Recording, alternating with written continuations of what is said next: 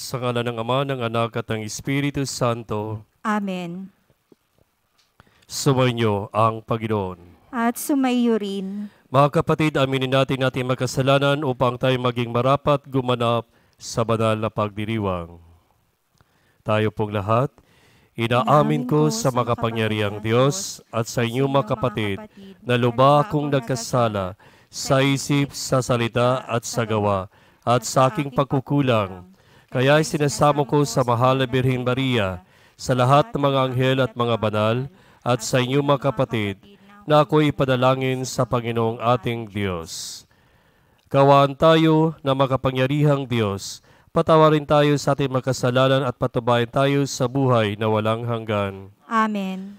Panginoon, kawaan mo kami. Panginoon, kaawaan mo kami. Kristo, kawaan mo kami. Kristo, kaawaan mo kami. Panginoon, kawaan mo kami. Panginoon, kaawaan mo kami.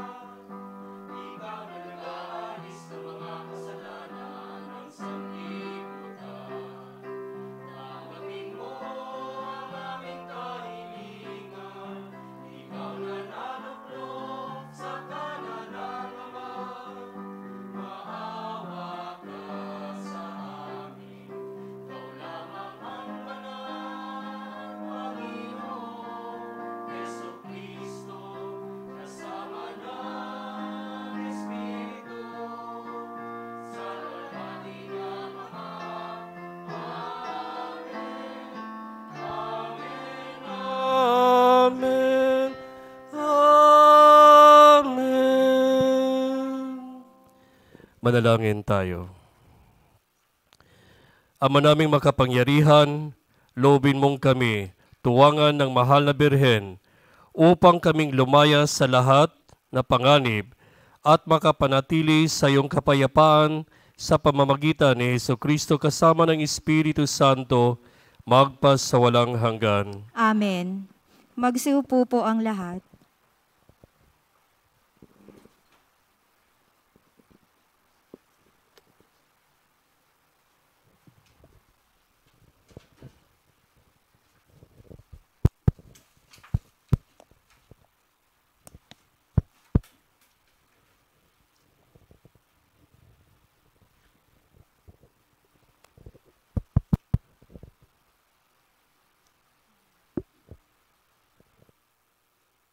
Pagbasa mula sa unang sulat ng Apostol San Pablo sa mga taga-Tesalonika.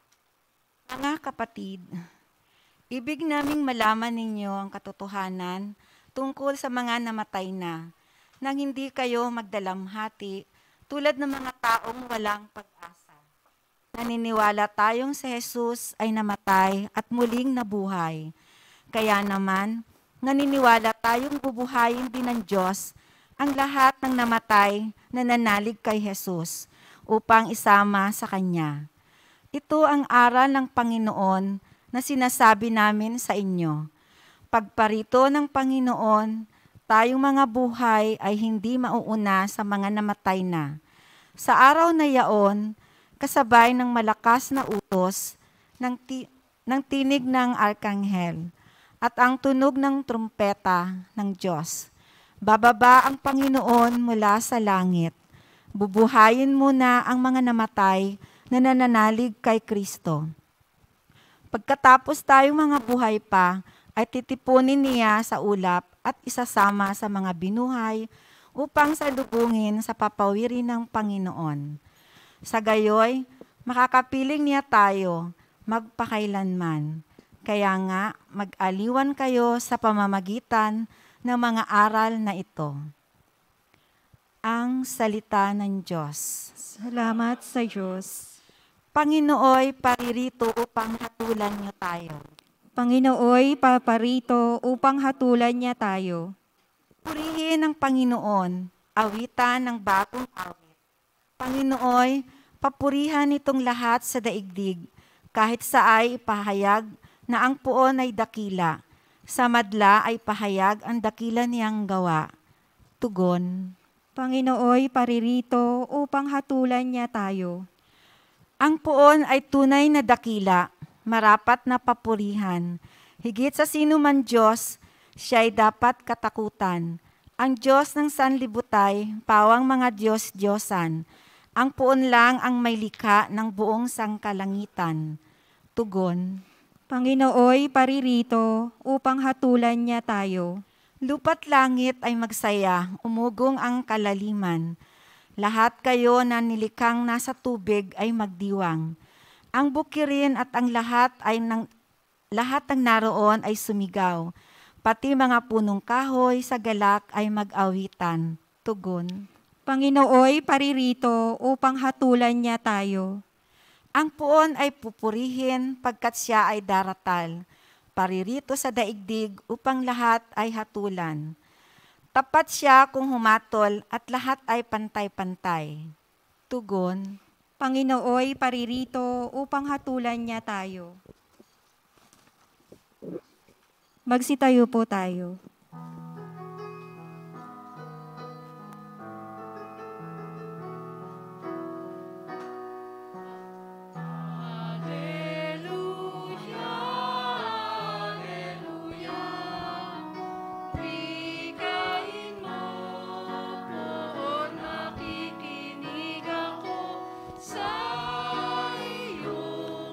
Mga salita, Hallelujah, Hallelujah, Hallelujah.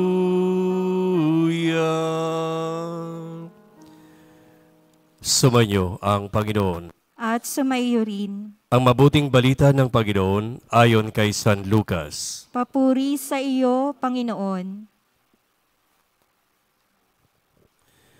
Noong panahon yon, umuwi si Hesus sa Nazaret ng kanyang nilakhan.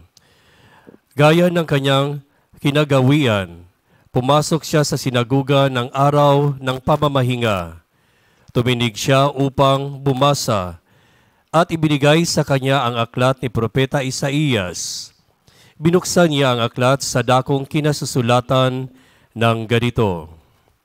Sumasa akin ang Espiritu ng Panginoon, sapagkat hinirang niya ako upang ipangaral sa mga dukha ang mabuting balita. Sinugo niya ako upang ipahayag sa mga bihag na sila'y lalaya at sa mga bulag na sila'y makakikita, upang bigyang kaluwagan ang mga sinisiil at ipahayag ang pagliligtas na gagawin ng Panginoon. Binalumbon niya ang kasulatan at matapos isauli sa tagapaglingkod, siya'y naupo. Nakatitig sa kanya ang lahat ng nasa sinaguga at sinabi niya sa kanila, natupad ngayon ang bahaging ito ng kasulatan samantalang nakikinig kayo. Pinuri siya ng lahat at namangha sa kanyang napakahusay na pananalita. Hindi ba ito ang anak ni Jose? Tanong nila. Kaya't sinabi ni Hesus, walang pagsalang babanggitin ninyo sa akin ang kawikaang ito. Doktor, gamutin mo ang iyong sarili.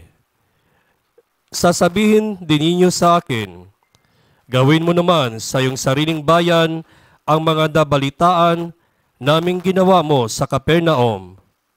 At nagpatuloy ng pagsasalita si Hesus. Tandaan ninyo, walang propetang kinakilala sa kanyang sariling bayan. Ngunit sinasabi ko sa inyo, maraming babaeng balo sa Israel noong kapanahunan ni Elias, nang hindi umulan sa loob ng 3 taon kalahati at magkaroon ng matinding tagutom sa buong lupain.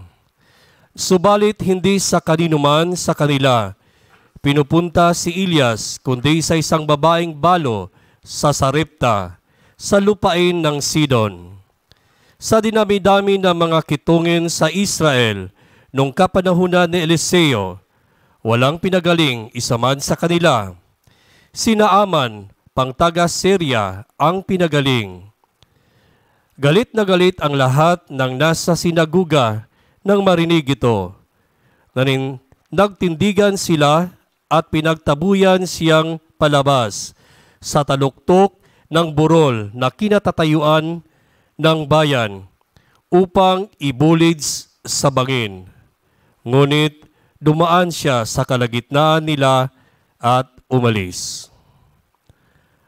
Ang mabuting balita ng Panginoon. Pinupuri ka namin, Panginoong Hesukristo. Magsiupo po tayo. Magandang gabi po sa ating lahat. Magandang gabi din Especially po, Father. sa ating mga kapatid na nakaantabay ngayon sa ating online mass. So mga kapatid, today is the first day of our Nobena in preparation for the feast of Our Lady of the Sacred Heart. Dito po sa ating mission station sa Our Lady of the Sacred Heart. At the same time, sa kapistahan ng Mahal na Birhen sa September 8. And at the same time, hindi lang po kapistahan, kundi ang kanyang karawan, the birthday of our Blessed Mother. So mga kapatid, ating narinig sa ating Ebanghelyo ngayon na sinabi ni Hesus, sumasa akin ang Espiritu ng Panginoon. O the Spirit of the Lord is upon me. So magandang mapagnilay-nilaya natong itong sinabi ni Hesus, the Spirit of the Lord is upon me. The question is, yung Espiritu ng Panginoon ay nasa sa inyo ba? Yes or no? Depende. No? Pero I'm sure that the Spirit of the Lord is upon with us, each and every one of us. So mga kapatid, meron po tayong dalawang reaction na ating narinig dito sa ating Ebanghelyo on the first day of our Novena. Una po is about the admiration, yung paghahanga ng mga tao kay Hesus. So dito sa ating Ebanghelyo, Jesus proclaimed His mission statement. Ano po ba ang mission statement dito sa mission station ng Our Lady of the Sacred Heart? So klarong-klaro po sa ating Ebanghelyo ngayon that Jesus proclaimed His mission statement. And this is what Jesus will do for us. Diba? Ang sabi niya dito sa ating Ebanghelyo, sumasa Kanya ang Espiritu ng Panginoon. Why? Bakit po? Sapagkat hinirang niya ko upang ipangaral ang mga dukha, ang mabuting balita. Ipangaral, to teach, especially to the poor, the good news of the Lord. Sinugo siya upang ipahayag sa mga bihag na sila'y lalaya, sa mga bulag na sila'y makakakita, upang bigyang kaluwagan ang mga sinisiil, ipahayag ang pagliligtas na gagawin ng Panginoon, kaligtasan for all the people, at ipahayag ang pagliligtas ng gagawin ng Panginoon. So mga kapatid, ito po yung mga dapat ginawa or ginawa na ni Hesus. Dahil si Hesus ay hinirang ng Espiritu Santo at ito ang kanyang nagawa. Dito sinabi pa lang ni Hesus, dahil siya ay hinirang ng Espiritu Santo at ito ay gagawin niya. At nagawa na po ni Hesus ang lahat na sinabi ni Propeta Isaías. So mga kapatid, tingnan din natin sa ating sarili mismo. Yung tanong ko po kanina, na ang Espiritu Santo ay sumasa Kanya. The question is the Holy Spirit is upon with you? O sa bawat isa sa atin, nandyan ba ang Espiritu Santo? Yes or no? It's a big yes. Sabi nga, It's a big fat yes. Matabang, opo, oo.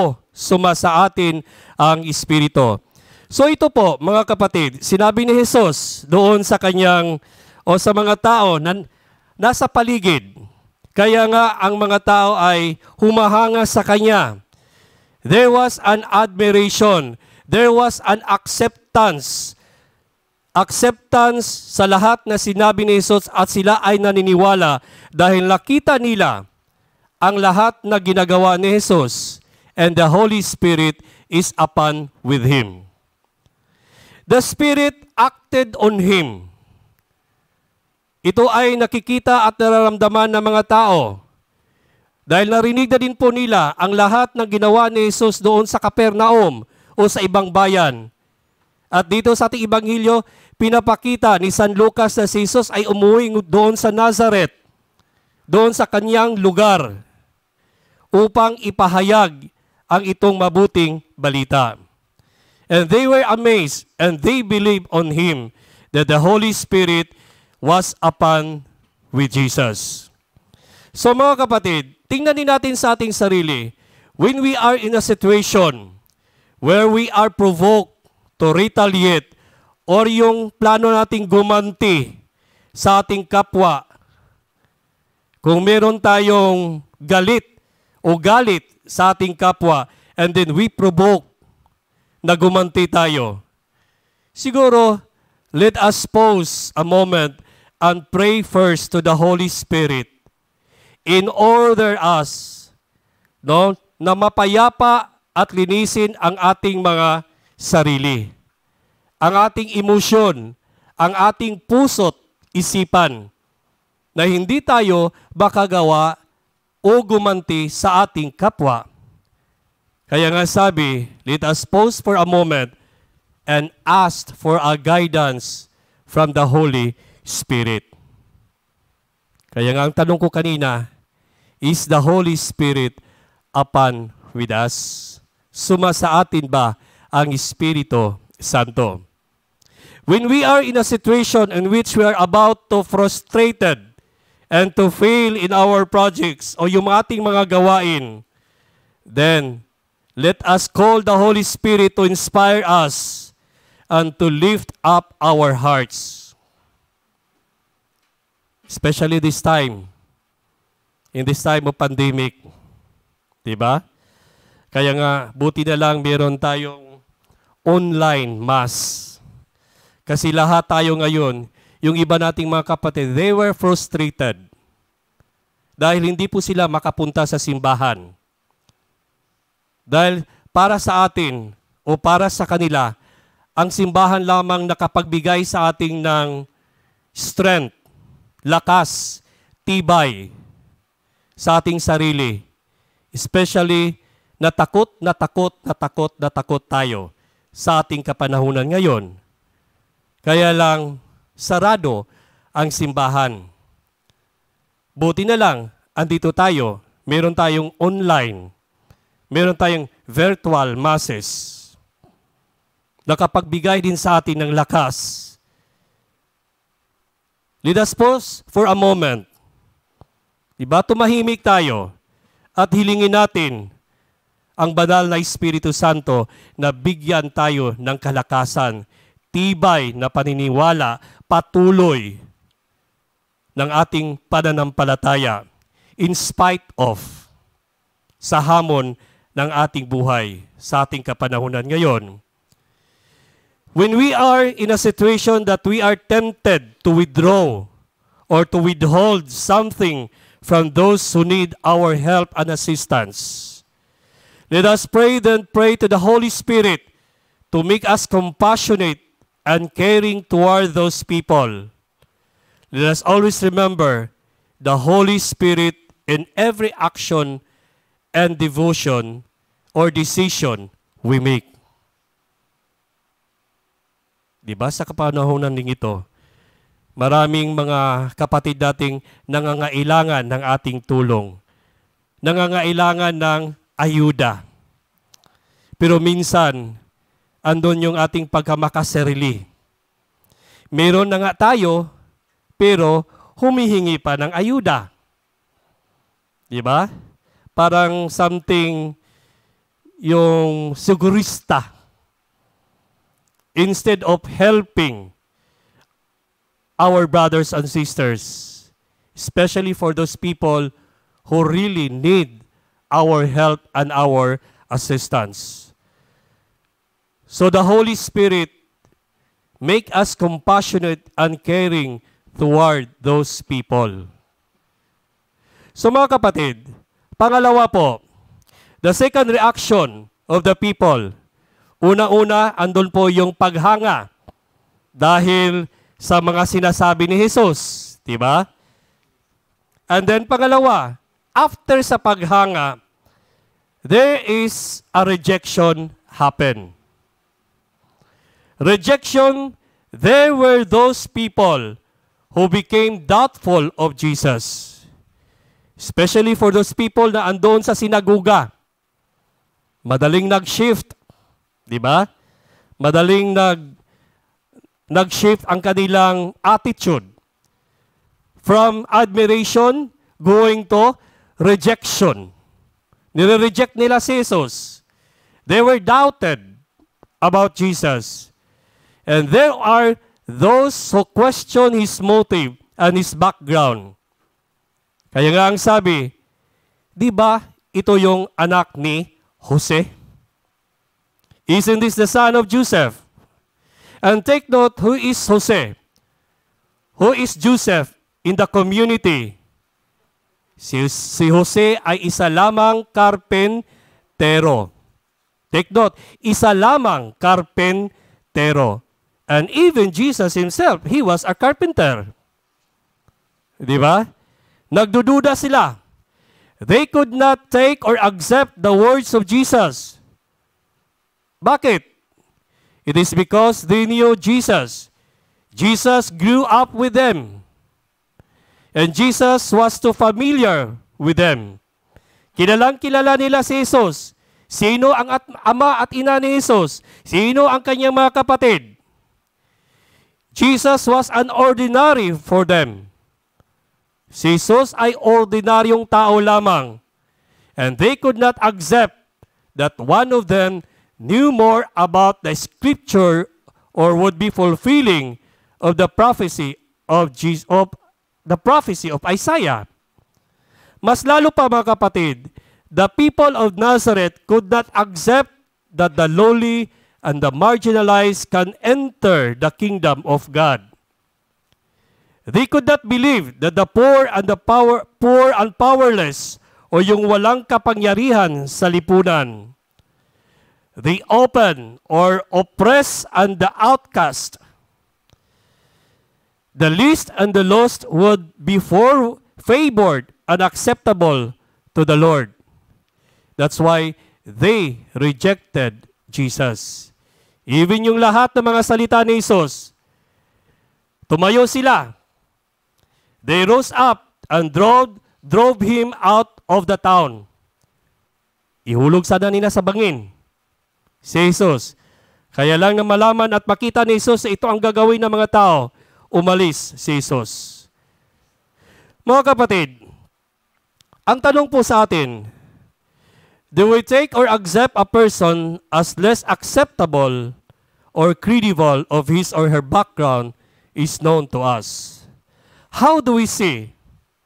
O paano natin tiningnan yung mga tao according ba to their past, to their family background, or rather, the present? Kung ano po siya sa ngayon, how do we relate our brothers and sisters? Especially in this time of pandemic. There's a lot of rejection happen. Di ba? Minsan nga, pag merong, anong tawag yung sa Tagalog, yung, hachi, bagbahing, lalayo kagad. Di ba? For example, malalaman natin yung kapatid na may lagnat. Tapos sabihin natin, hoy, huwag ka muna pumunta dito. Mag-quarantine ka muna. Siguro, is a part of rejection sa ating mga kapatid. Ano po yung unang tema natin with regard sa kabalbanalang puso ng ating Panginoon na magiging role model ang kabalbanalang puso ni Hesus? Siguro hindi natin mapasa atin itong kabalbanalang puso ni Hesus kung wala tayong sinasabi nating kababaang loob. Tingnan natin, the heart of Jesus, the compassionate heart of Jesus. Na sana ito pa lamang unang araw ng ating paghahanda sa ating sarili for the coming fiesta ng mahal na ina sa kabalbadalang puso ng ating Panginoong Hesus. Na mapasa atin man lang to become humble, the virtue of humility of the heart of Jesus, na magiging at the same time tayo, ang hamon sa atin, magiging modelo sana, the same with the heart of Jesus, na puno ng pagmamahal, ng puno ng kababaang loob, the compassionate, the humbled heart of Jesus.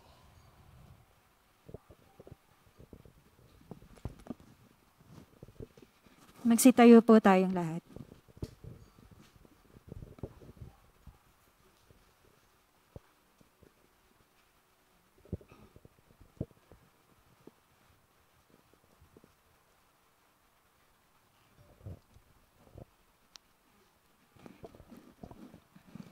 Unang araw. Birhen ng banal na puso ni Hesus, halinturanan ng tunay na kabanalan. Alalahanin mo, mahal na ina ng banal na puso ni Hesus, kung gaano kadakila ang pag-ibig ng Ama sa iyo. Pinili kanyang maging ina ng kanyang anak. Tayo pong lahat. O Diyos, sa iyong plano ng katubusan sa mundo, nagpasya kang ang nag-iisa mong anak ay magkatawang tao at maging katulad namin. Pinili mo si Maria na maging kanyang ina upang maging kabahagi sa mahalagang yugto ng misteryo ni Kristo. Ang pagpili mo kay Maria bilang ina ng iyong anak ay nagbigay karangalan sa kanya upang maging dakila sa lahat ng babae at naging daan ito upang mapalapit sa iyo, siya sa iyo. Alam naming pinili mo rin kami bago mo pa nilikha ang mundo na maging banal at malinis sa iyong harapan sa pamamagitan ni Kristo. Hinihiling namin na dinggin mo ang aming panalangin. Katulad ni Maria, tulungan mo kaming mapagtanto kung paano mo kaming minamahal nang piliin mo kami bilang iyong bayan nang isugo mo si Hesus sa manunubos. Tulungan mo kaming mapahalagahan ang aming bukasyon tungo sa kabanalan at bigyan mo kami ng lakas ng loob upang sumang-ayon sa iyong kalooban, katulad ng pagsang-ayon ni Maria na maging ina ni Hesukristo. Hinihiling namin ito sa pamamagitan ni Kristo na aming Panginoon, ngayon at magpakailanman. Amen. Manalangin tayo. Mahal na ina ng banal ng puso ni Hesus, tulungan mo kaming maunawaan ang dakilang pagmamahal ng Diyos na ipinamalas ng sugatang puso ni Hesus. Tulungan mo po kaming makatugon sa kanyang pagmamahal tulad sa naging tugon mo sa kanya upang kamitin namin ang buhay na walang hanggan. Kamitin mo para sa amin mula sa bukal na nabuksan sa kanyang tagiliran ang grasyang aming kailangan at ang mga ibinigay ng banal na Espiritu. Tulungan mo kaming may sakatuparan ang aming mga hinihiling. Maging amin din ang damdamin ng kanyang puso at ang kanyang misyon ay maging misyon din namin sa pamamagitan ni Kristo kasama ng Espiritu Santo magpasawalang hanggan. Amen. Tinanggihan ni Hesus ng sarili niyang mga kababayan. Tanggapin siya ng may pananampalataya at manalangin tayo sa kanyang pangalan. At ang ating pong itutugon sa bawat panalangin, Panginoon, pumarito ka, taglay ang aming kaligtasan. Panginoon, pumarito ka, taglay ang aming kaligtasan.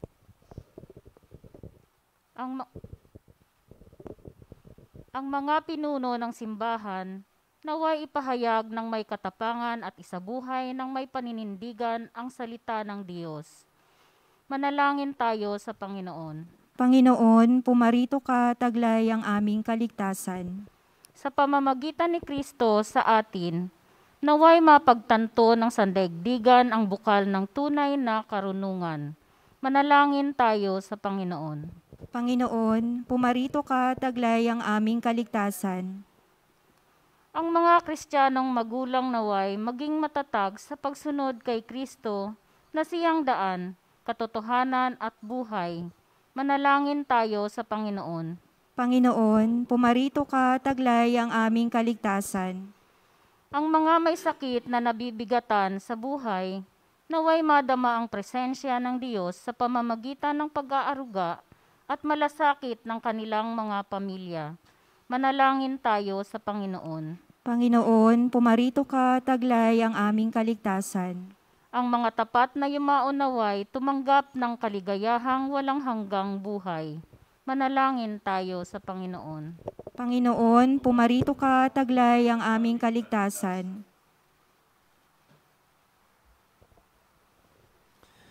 Makapangyarihang Ama, walang sinuman sa amin ang makalalapit kay Kristo kung hindi mo ito ipinagkaloob. Gawin mo kaming iisa sa Kanya upang makapiling namin na magpasawalang hanggan. Amen. Amen. Magsipo po ang lahat.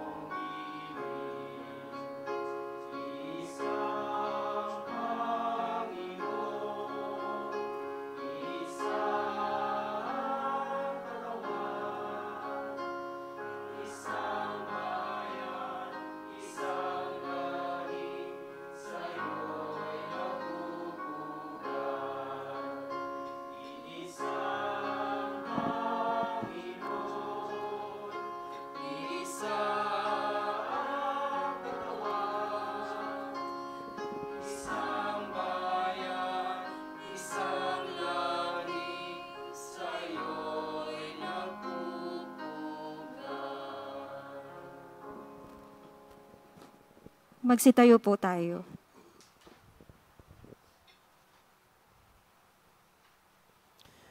Manalangin kayo mga kapatid upang ang pagay natin ay kalugdan ng Diyos sa mga makapangyarihan.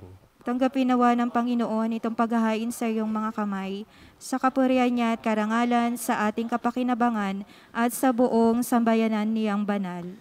Ama naming lumikha, sa pagudita namin sa mahal na Birhen, hinihiling namin ang aming paghahain ay lakipan mo ng kapupunan upang kami maging handog, ikinalugod mo kailanman sa iyo sa pamamagitan ni Jesucristo, kasama ng Espiritu Santo, magpasawalang hanggan. Amen. Sumainyo ang Panginoon. At sumaiyo rin. Itaas sa Diyos yung puso at diwa. Itinaas na namin sa Panginoon. Pasalamatan natin ang Panginoong ating Diyos. Marapat na siya ay pasalamatan.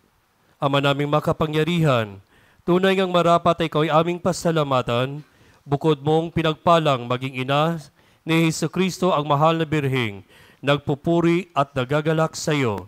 Ikaw na gumawa ng dakilang bagay, ikaw na lumilingap sa lahat kailanman. Nilingap mo ang mahal na Birhen bilang iyong abang alipin na iyong binigyan ng tungkuling kumalinga sa anak mong manunubos namin. Kaya kaisa ng mga anghel nagsisiawit ng papuri sa iyo, Nang walang umpay sa kalangitan, kami nagbubunyi sa iyong kadakilaan.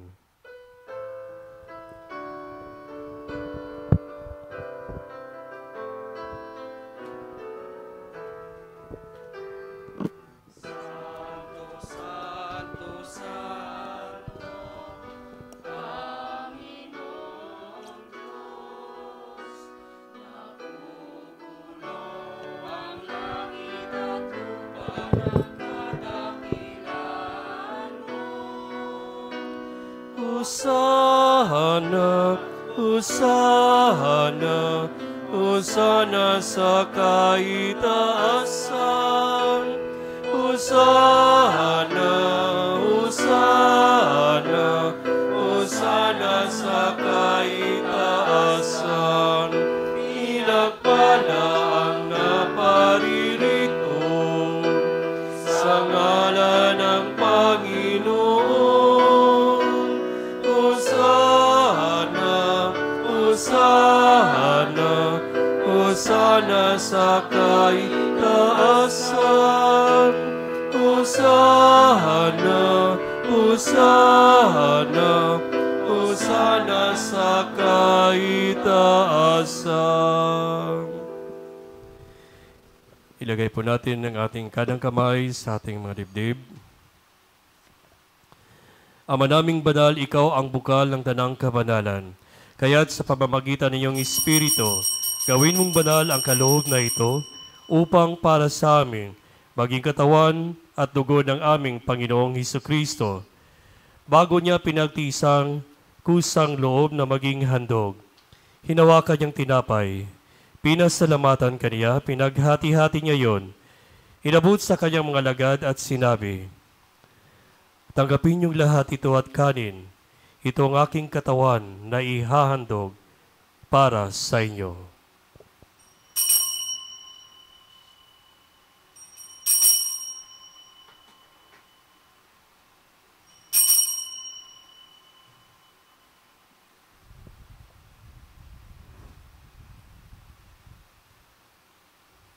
Gayon din naman nung matapos ang hapunan, hinawakan niya ang kalis, muli kanyang pinasalamatan, inabot niyang kalis sa kanyang mga lagad at sinabi, "Tanggapin niyong lahat ito at inumin. Ito ang kalis ng aking dugo, ng bago at wala hanggang tipan. Ang aking dugo na ibubuhos para sa inyo at para sa lahat, sa ikapagpapatawad ng mga kasalanan. Gawin ninyo ito sa pag-alala sa akin."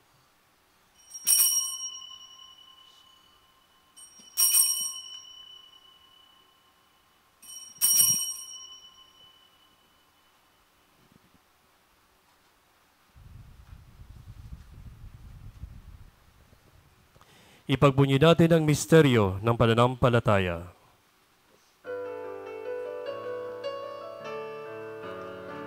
Si Kristo ay gunitain, sarili ay inihain, pinagpagkaitinuri, pinagsasaluhan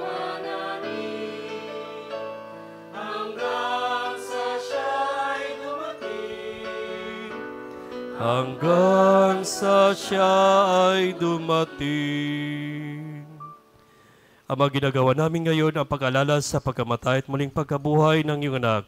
Kaya't inaalay namin sa iyo ang tinapay na nagbibigay buhay at ang kalis na kakaloob ng kaligtasan. Kami nagpapasalamat dahil kami, iyong minarapat at tumayo sa harap mo para maglingkod sa iyo.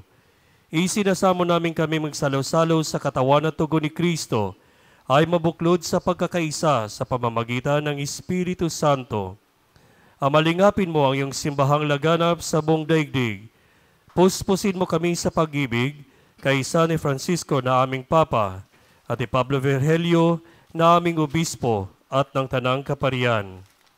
Alalahanin mo rin ang mga kapatid naming nahimlay na may pag-asang sila'y muling mabubuhay. Gayon din ang lahat ng mga pumanaw. Kawaan mo sila at patuloyin sa kaliwanagan. Kawaan mo at pagindapating kaming lahat na makasalo siyang buhay na walang wakas. Kaysa ng mahal na Birheng Maria ng Ina ng Diyos, ng kanyang kabiyak ng puso, si San Jose, kaisa ng mga apostol at ng lahat ng mga banal na namuhay dito sa daigdig ng kalugod-lugod sa iyo.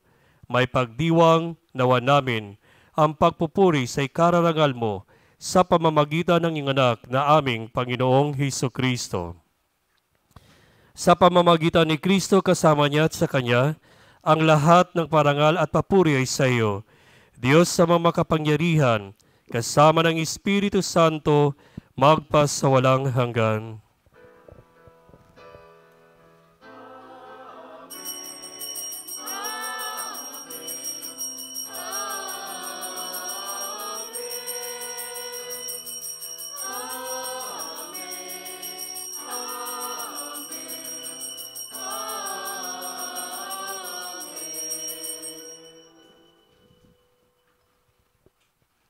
Mga kapatid sa tagubilin ng mga nakagaling na utos sa turo ni Hesus sa Panginoon natin na Diyos, ipahayag natin ng lakas loob.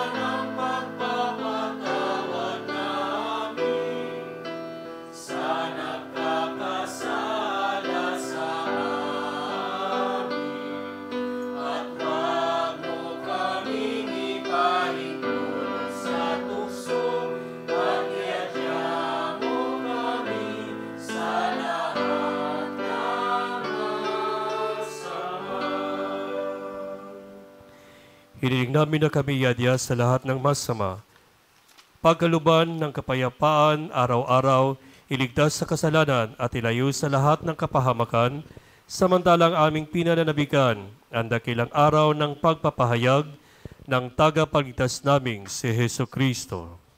Sapagkat iyo ang kaharian at ang kapangyarihan at ang kapurihan magpakailanman. Amen.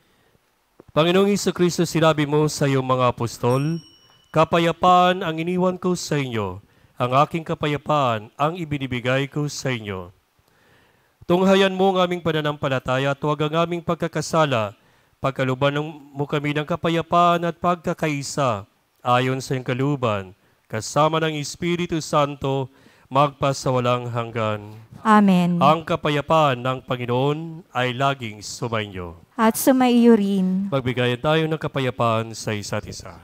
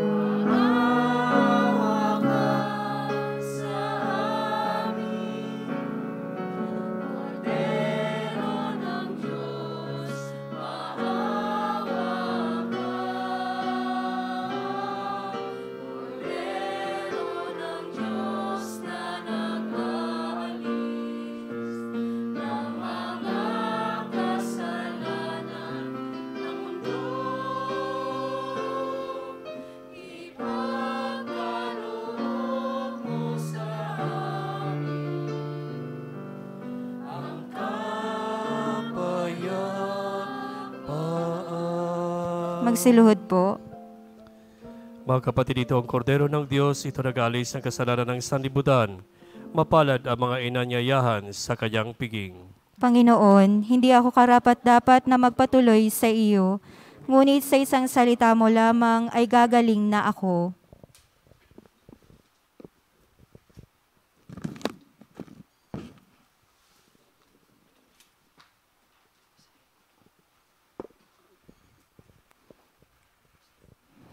Panginoong, Act of Spiritual Communion. Panginoong Hesus, ako ay naniniwala na ikaw ay nasa kabanal-banalang sakramento. Iniibig kita ng higit sa lahat at ninanasa kong tanggapin ka sa aking kaluluwa. Sapagkat sa mga sandaling ito, hindi kita matatanggap sa sakramento. Tumuloy ka sa Espiritu sa aking puso. Niyayakap kita na para bagang naririto ka. At inaalay ko ng buong buo ang aking sarili sa iyo. Huwag mong hayaang mawalay ako sa iyo. Amen.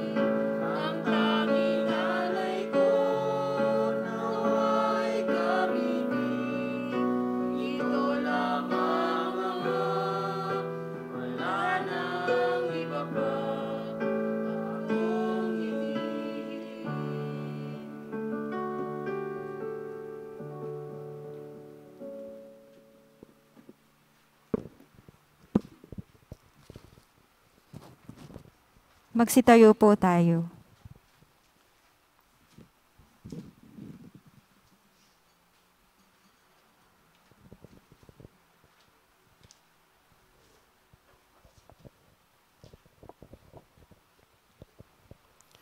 Manalangin tayo.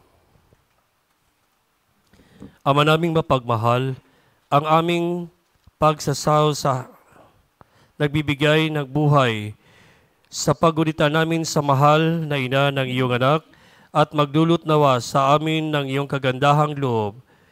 Ang lagi naming madamang ang iyong paglingap sa pamamagitan ni Jesucristo kasama ng Espiritu Santo magpasawalang hanggan.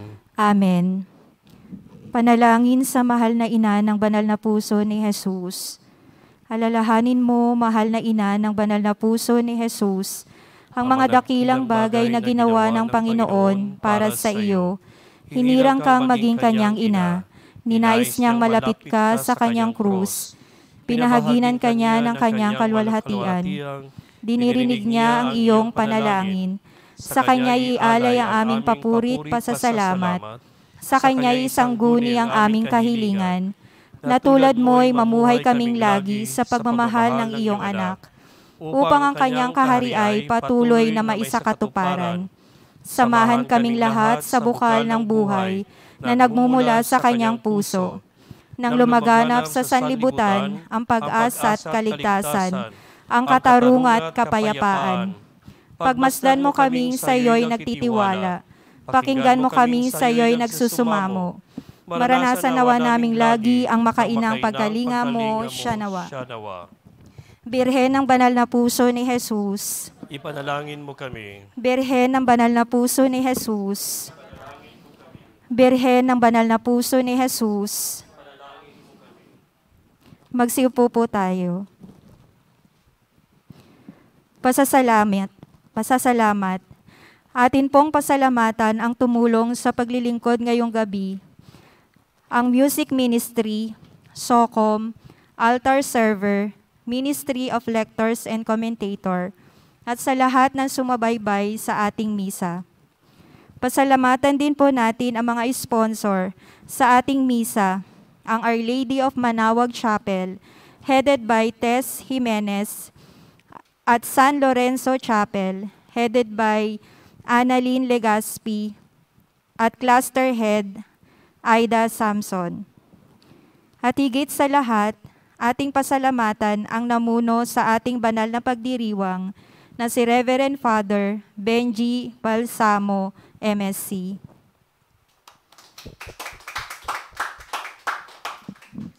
Magsitayo na po tayong lahat.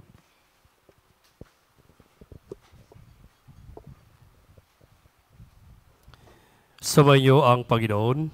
At sumainyo rin. Magsiyo ko kayo habang iginagawad ang pagbabasbas.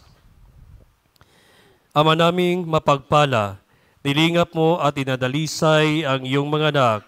Itaguyod mo ng iyong kanang kamay ang iyong sambayanan upang makasapit sa iyong inilaang buhay.